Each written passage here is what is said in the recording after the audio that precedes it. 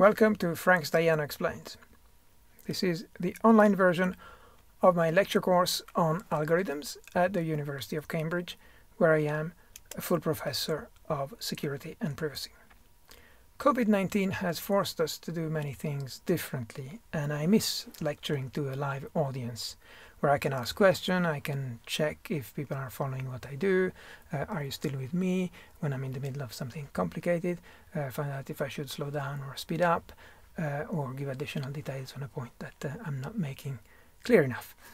And also, when I'm lecturing to a live audience, to 150 of you, there's an intensity that I kind of miss when I'm just speaking to a camera. So I guess sometimes I will intersperse recordings of actual lectures that I gave in the past.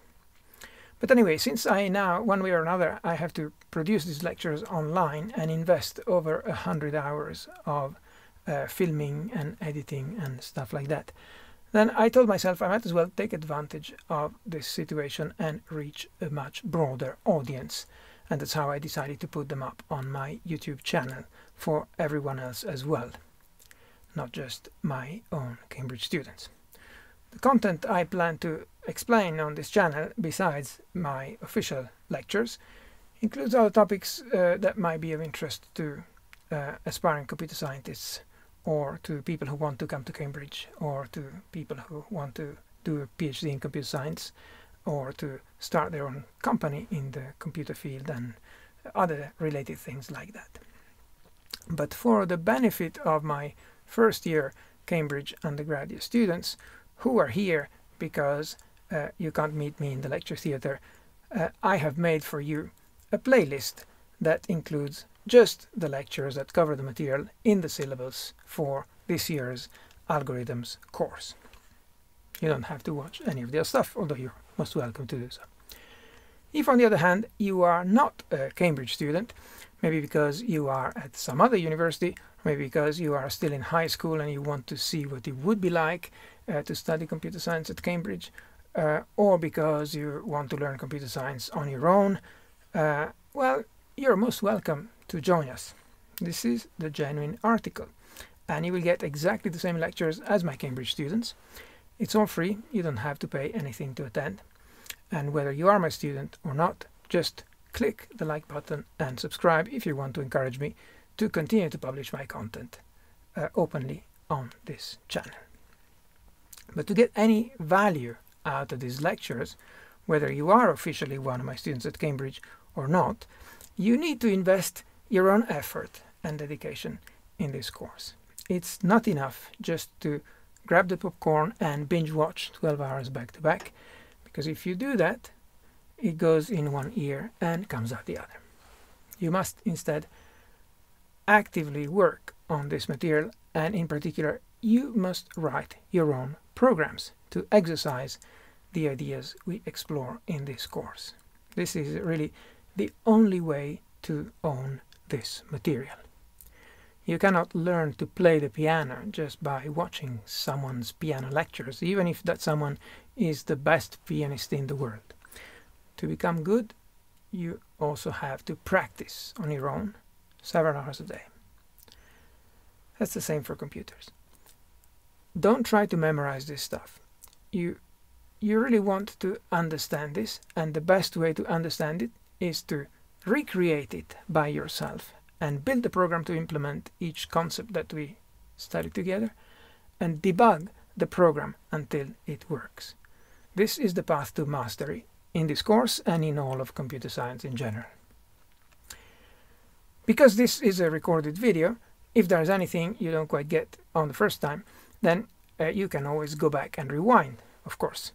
You can also visit the course webpage to grab my lecture notes, which cover the same material.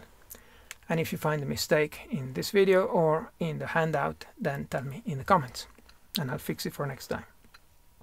But if you want to learn this content, and certainly if you are one of my Cambridge students, I recommend that besides the handout, you also get yourself a paper notebook and you write your own notes explaining in your own words what you got out of each lecture or each video. And articulating your questions about the bits that you didn't quite understand yet, and maybe going back to your notebook after a while and see if you can answer your own questions after you have digested the material a little better. Imagine that you have to explain the content of the video to someone who wasn't there, and in the process of doing so you understand whether you actually got it or whether it's still a bit sketchy. I mean, it seemed like you understood it, but when you try to explain it, then you realize you didn't. If you do that, you will become so much more strong on this material than those who just listen passively. Algorithms and data structures are truly the core of computer science. And by the time you come to university to read computer science, you will have already done some programming, of course, and by the time you take this course, even though it's a first-year course, you will have already taken some other classes that cover programming and involve some algorithms, because obviously you can't do any programming without using algorithms.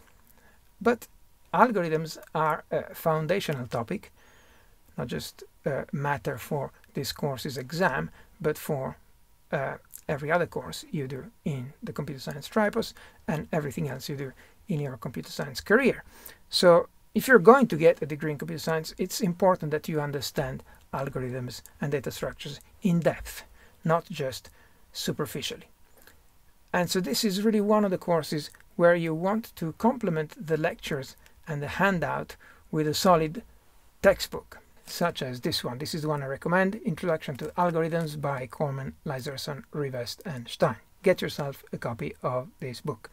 Study it thoroughly, write your notes in the margin, and I know that some of you have already studied most of this book even before coming to Cambridge, and well done to you. Every serious computer scientist has a well-thumbed copy of this book on their bookshelf, and there is a reason for that. You want to be part of that club. So what is an algorithm? An algorithm is a systematic recipe to solve a problem. Systematic means that we are very thorough when we describe exactly what happens in every possible case, so that our recipe works even if it's applied mechanically by a machine that is totally devoid of common sense. So if something odd happens, you or me might adjust or fix the recipe. No, the machine won't. And so you have to be very precise. Actually, most programming is quite mundane. The difficulty in getting a program right is handling the complexity and the large scale, but the individual program sections that you write 90% of the time are not that hard. They just mostly move data around.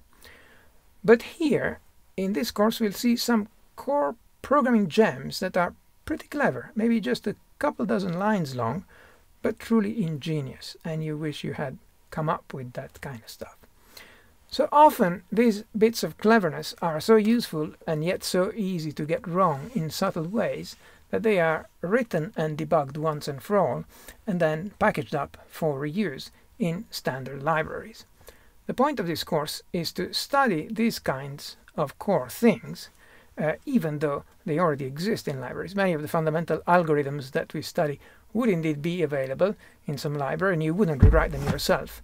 But here we take the viewpoint of the person who starts from zero and builds that library. So you've probably already done some programming, and you might say, oh well, for this particular problem I might use a hash map from the Java collections library. But no, imagine you only have plain memory at your disposal, no pre-packaged hash maps or any other fancy things, array lists, forget about that. And you have to build all your data structures from zero yourself in machine code being the only language that the processor natively understands, or at the best in C, which is kind of a polite version of machine code, and without relying on libraries written by others. You are not a programmer until you wrestle with some hairy pointer code, and when you handle recursive data structures with lots of crisscrossing pointers and all that stuff. When you finally remove the last bug from that kind of code and it behaves as it should, then that light bulb moment you get is priceless. I can explain the subtle points of algorithms and data structures to you until I'm blue in the face, but I can't make you a great programmer. For that, you have to contribute by writing and debugging your own programs. So my goal here in speaking to you through these recorded videos, more than teaching you things, is to inspire you to want to stop watching the damn video and instead opening your editor and starting programming the stuff we've been talking about. I plan on giving you many opportunities to do that. I want you to have that light bulb experience for yourself. And once that happens, you will agree with that old programmer saying that programming is the most enjoyable activity you can engage in with your clothes still on. Now, algorithm. When we say a systematic recipe to solve a problem, what kind of problems are we talking about? Well, let me introduce this course by giving you 3 problems. Try solving these 3 problems yourself as seriously as if they were exam questions, and your grades for this course depended on your answers. So think about what algorithm will solve this problem. What data structure should I employ? The lecture course will eventually tell you how to do things, but you will benefit if you have thought of how to do it on your own before you are given a solution. So the first problem is that of DNA sequences. It's a toy problem. Real problems with DNA sequences are much more complicated, but okay, this gives you a flavor for something. You have a string of the letters A, C, G, and T, and these strings can be very long, and given 2 of these strings, you want to find out how similar they are. See if 2 organisms are related or other things like that that geneticists do. So we define what is a subsequence of a sequence. A subsequence is simply the letters of the sequence taken in order with some of them dropped out. 0 or more letters drop off your original sequence. That gives you a subsequence. So I have a few examples up here. Drop a few letters, you get a subsequence. Now, imagine you have 2 such strings, and the degree of similarity between the 2 strings is measured, we define, by the length of the longest subsequence they have in common. Okay, so then you want to find what is the longest common subsequence between these 2 strings. Well, for example, AC is obviously a subsequence of both, but maybe there are longer subsequences, and you can try eyeballing for a longer subsequence, but how can you make sure that you have found the longest possible one?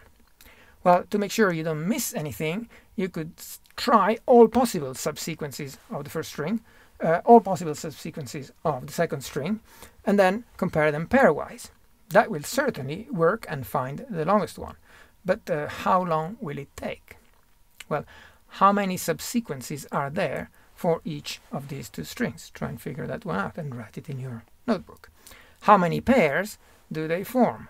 And how long will it take me to check each of these pairs? If your inputs, instead of being just 20 characters or so long, are millions of characters long, if you were to run this algorithm on your computer, would it terminate before you take the exam for this course in June?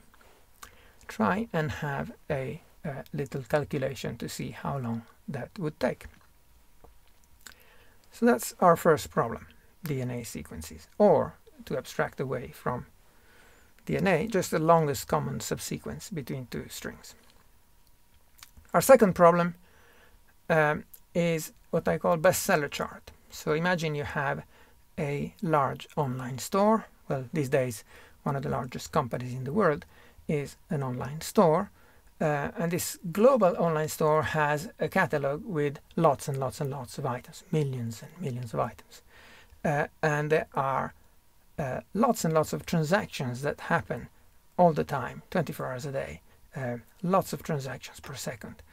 And that online store wants to have a web page with the top 100 best-selling items, the 100 items that sold the most. historically, from minus infinity.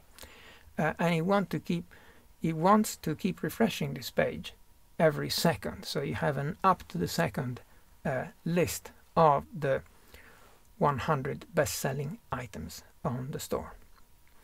So a trivial way of doing that would be to take the millions of items and sorting them every second. I mean, every item, of course, is associated with the number of times it has been sold, and you use that as the key for sorting the items. And if you resort them every time you need to present the page, then you certainly give the correct result. You just take the top 100 after sorting. But you are throwing away all the millions that are not in the top 100. Is there perhaps a better way of solving this problem? A better way would be one that takes less time, since you have to repeat that operation once every second.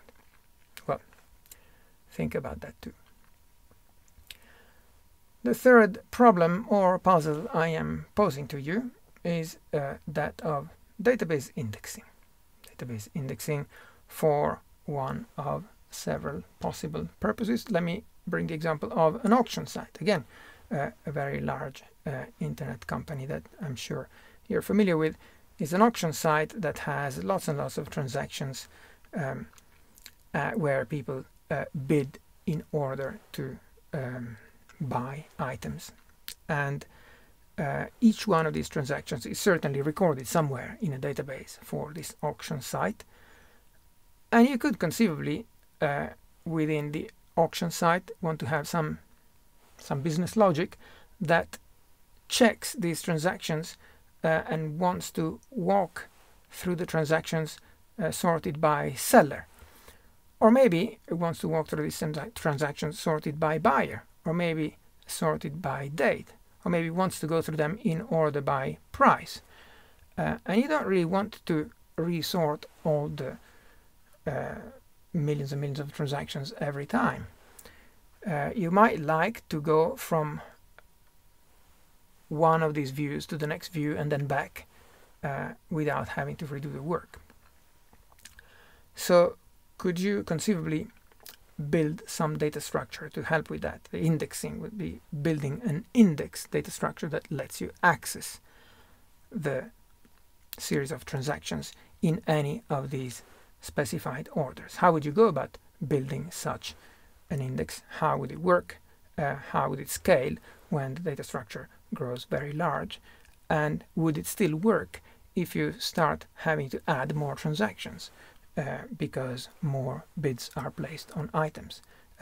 And would it work if some of these transactions are deleted? That's an even more complicated problem, maybe not particularly applicable or realistic in the case of the auction, but in general database case you certainly might have to delete some records.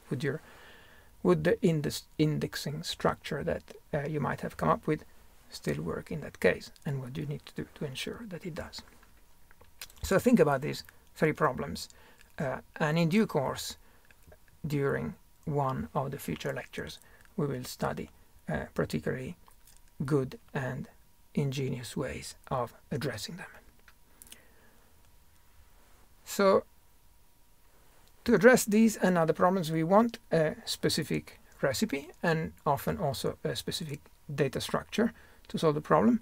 But how do we convince ourselves that the recipe we produced is correct? Can we prove that our algorithm works in every case? It's not enough just to have something that seems to work in generic instance. It has to work in every case. And how long does it take to run? How long does it take to run? Usually, how long does it take to run? If I'm lucky, how long does it take to run in the worst possible case? Because I want to make sure that it's not going to be exceeding my resources. What other resources does it use up besides the time it takes to run? Maybe how much memory it uses, maybe some other things. Can you think of other resources that a running program might be using? And you may have to optimize using one of several different criteria, or possibly a combination of them. You might have to compare several algorithms that are all correct. And how do you decide which one is best? well, you would have to judge them on these other criteria besides correctness. Correctness is usually the most important one. It doesn't matter if a program goes very fast if it doesn't give you the correct result. I mean, I can always make a program that's very fast if I don't have to give you the right result. So when you evaluate how fast the program runs, is your evaluation just done by taking a stopwatch? If you do that, the answer will certainly change when you buy a new computer, as you do every few years, because computers keep getting better and faster and so on. So you would want to have an analysis of the speed of a program that is independent of the particular computer you just bought. You want to have something that is more general and more timeless, and something where if you compare one algorithm against the other, and you say one is better, this relationship of which is better is preserved even if you move to a different computer, or even if the computer is run on your friend's computer. So the purpose of this course is to find general methods for answering these questions regardless of the specific computing problem that we address. In our next video, we'll start by attacking a very common problem in computing, which in fact we've already mentioned as a subproblem in some of the 3 puzzles that I mentioned today, namely sorting. You already know quite a bit about sorting, you've already done quite a bit of sorting, so let's see if there is anything in this topic that may still be a new and interesting challenge for you. See you next time.